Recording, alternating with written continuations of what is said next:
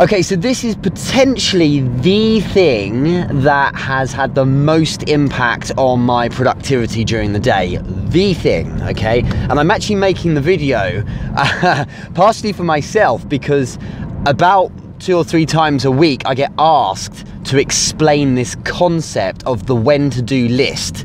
So it's not that I'm lazy, I'm just being efficient, right? So if anyone asks me in future, I'm going to send in the link to this video instead. It's like when everyone says, you know, what's your top 5 books for entrepreneurs? I have a link to a video where I've explained it rather than go through it 1,000,001 times. And of course, it doesn't mean I'm not interested in engaging with you. But with that out of the way, the whole point of the when to do list is to take the to-do list to an actually to a productive level. I think the problem with a to-do list is that you never actually get anywhere when you just write a list of things you're going to do.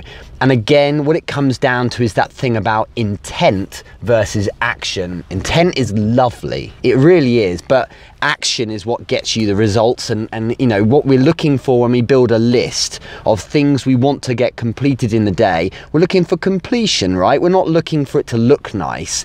And I think a major problem with when to do lists is that you tend to find you get a bit of momentum when you start, and tell me if, you know, let me know if you feel this is wrong, but you tend to find there's a bit of momentum you start getting when you start building the list of things you're going to do. I suppose what I mean by this is that you end up saying, right, oh, I've got this I want to do, and I'm going to do this, and then this. Oh, well, hang on, there's this, but then I need to do this and this and this and this and this. You end up with a huge list, and typically at best on a good day you end up with 2/3 of the list completed, and then the rest of it falls by the wayside, and that's a good way of making yourself feel a bit rubbish. I do feel that the flaw in the to-do list is that it's not that you can't prioritize. I'm sure you could number it, you know, in order of, the order of things that you want to have completed, but it doesn't push you.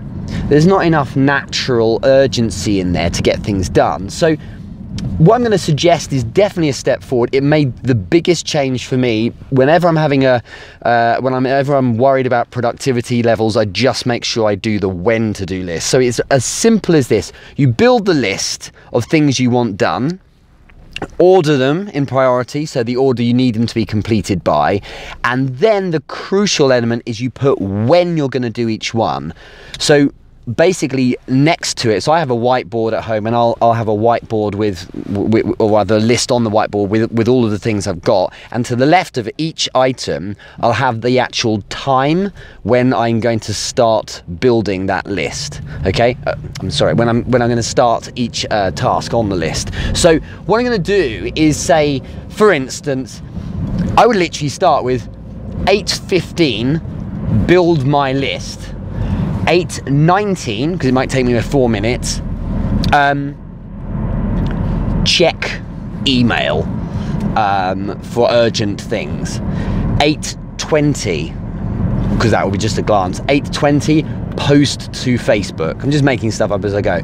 8:29, you know, make phone call to this person, you know, or something like that. 8:45 do X, 8:59 do whatever. So it's specific times based on how long I expect or think things are going to take. It takes a while to get used to this, but what happens is over a while you realize that posting to Instagram takes you about 15 minutes, because you've got to think of creative, you've got to produce it, add the filter, think about the hashtags, all that kind of stuff, and even with a bit of practice it takes a certain amount of time. So you know to build in a 15-minute window for that. So whatever it takes, you know, a cup of coffee isn't 5 minutes, is 20, because there's making the coffee, then there's having it, and there's any distraction, things like that. Whatever it is building that timing correctly.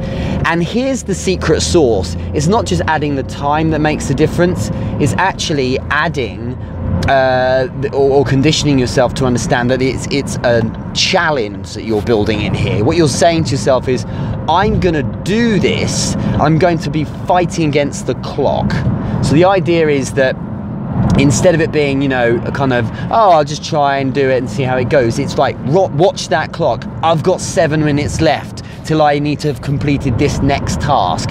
I've got 15 minutes to do this blog post. I've got to get this stuff done. And it pushes you. What's amazing about it is 2 things. Firstly, the day, by the way, it sails past. It goes really fast.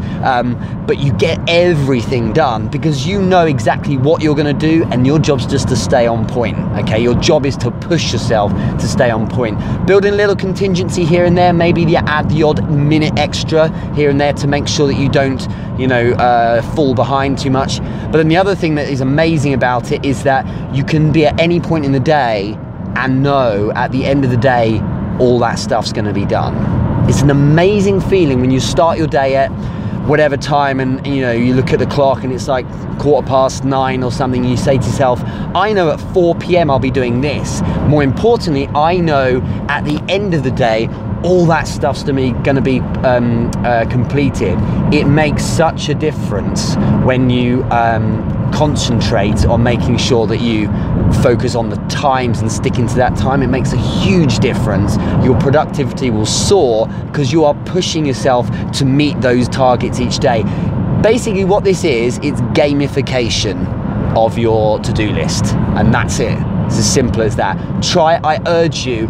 I've become a machine as a result. I never thought I could be more productive than I was, and the productivity I had originally was a to-do list based on great intent, and I intended to do my best and try and break it. But when you add the when to-do list and building those times and make it kind of like a challenge to hit each time point, it's huge, because there's no room for slippage. You know, I build in time for seeing my daughters, I would build in time for making coffee or doing my exercise or literally anything, 10 minutes for reading, 5 minutes for researching X, whatever it might be. Everything is built in, so your day is just paint by numbers. So I urge you to try it. Let me know what you think in the comments.